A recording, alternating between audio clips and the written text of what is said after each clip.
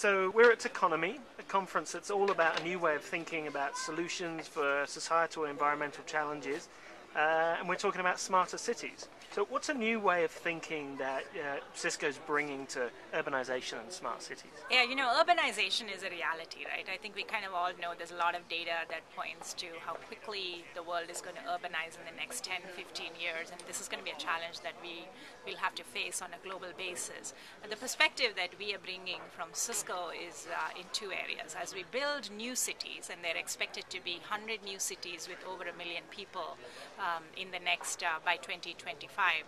So as that happens, how can we actually start thinking about planning and building these cities in a very different way, using the network as a platform to deliver services in healthcare, education, sports and entertainment from the network as a platform. So that's one set of challenges we have. The other set of challenges is to actually revitalize existing cities like Barcelona, like San Francisco.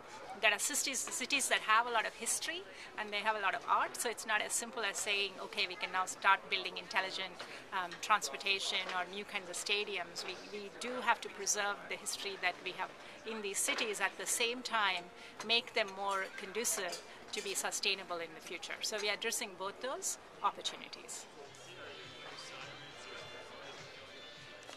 Padma, urbanizing 700 million people isn't just a technology problem.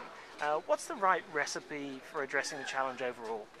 I think one thing that's very key here is to have the right set of public-private sector partnerships, right? Because if you think about cities and what needs to happen in cities, the people governing that city or state or even a country have to have a vision to transform these cities and make them ready for the future. And I think that's very important because this is a long-term change that we have to drive. So we are successful as technology providers in those kinds of environments where the government has that vision and public sector organizations kind of have a mandate to transform that. The other area where I think it becomes a key public sector opportunity is to have broadband capability and broadband penetration, both on a mobile broadband as well as fixed internet capability, because a lot of the solutions that we can bring become effective if we have that infrastructure to make it effective.